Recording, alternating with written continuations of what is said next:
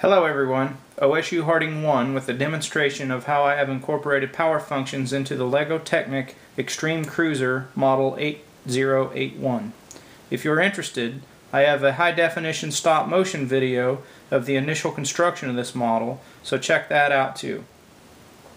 I chose this LEGO Technic set because it was a basic open design just right for power functions. So, after I built it, I made this model fully motorized with remote control. I used a battery box, 2 M motors, 1 IR receiver, and 1 remote. Now I watched several other videos on YouTube where people have motorized this model, and I think mine is unique in a few ways. First, I kept the fake engine. A lot of other people removed the fake engine, and that's where they put the drive motor. What I did actually is I kept the fake engine and I actually added a cylinder. You'll see that here. So it was originally a 4-cylinder design, and it is now a 6-cylinder design. So I thought that was a challenge to get that in there, but it's in there and it's still fully motorized. And I was able to get everything in there and work. So that's kind of a unique way of the way I've done it. Let's see. As a result of adding this 6-cylinder, the overall length of the model is about 1 inch longer.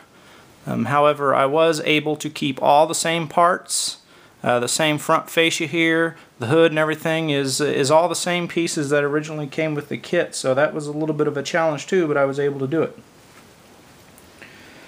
Let's see. I also maintained the same steering mechanism. I did not have to change any of the steering up front or the suspension or anything. So all that was in the original kit I kept.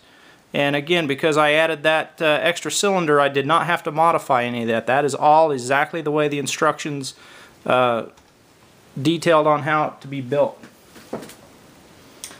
Let's see, also another feature that I built into this is I watched several other videos. I did incorporate the lights here too. You'll see the lights are on here.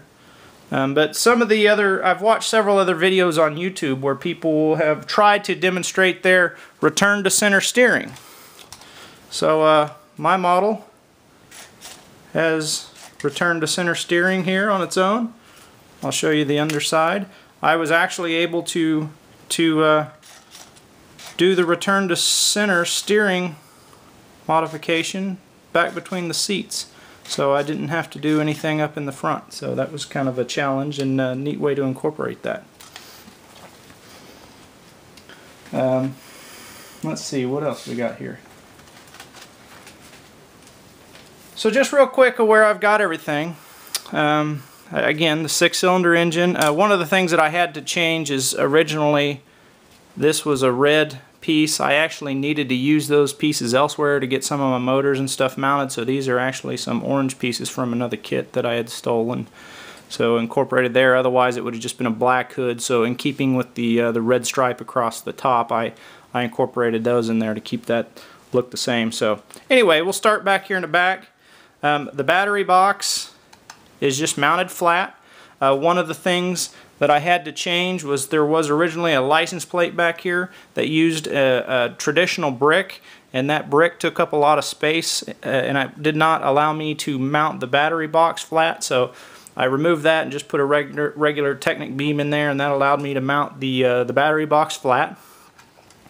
You can see the IR receiver here. Now one of the things that I did is I wanted everything to look aesthetically pleasing, so I used the appropriate spacers and bushings and stuff and everything to get this thing mounted directly center line. So it is center line with the whole car or truck, whatever you want to call it, and it sits perfectly flat on top of the battery box.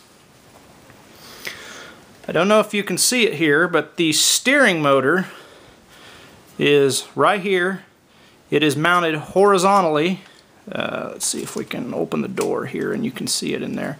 But it is back in there, kind of in between the 2 front seats, but it is mounted horizontal. So it is actually using the original yellow knob gears to drive the steering. And you can see the M motor here, which is between the 2 seats. that's my actual drive motor. So, and again, all the seats are still in there. Everything that was originally part of this model is still included in this model. I did not have to remove anything in order to incorporate these power functions.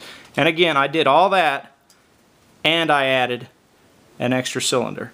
So you can see here with the drive, the pistons move, the wheels move. So in this return to center steering, all right, let me get my hand out of the way.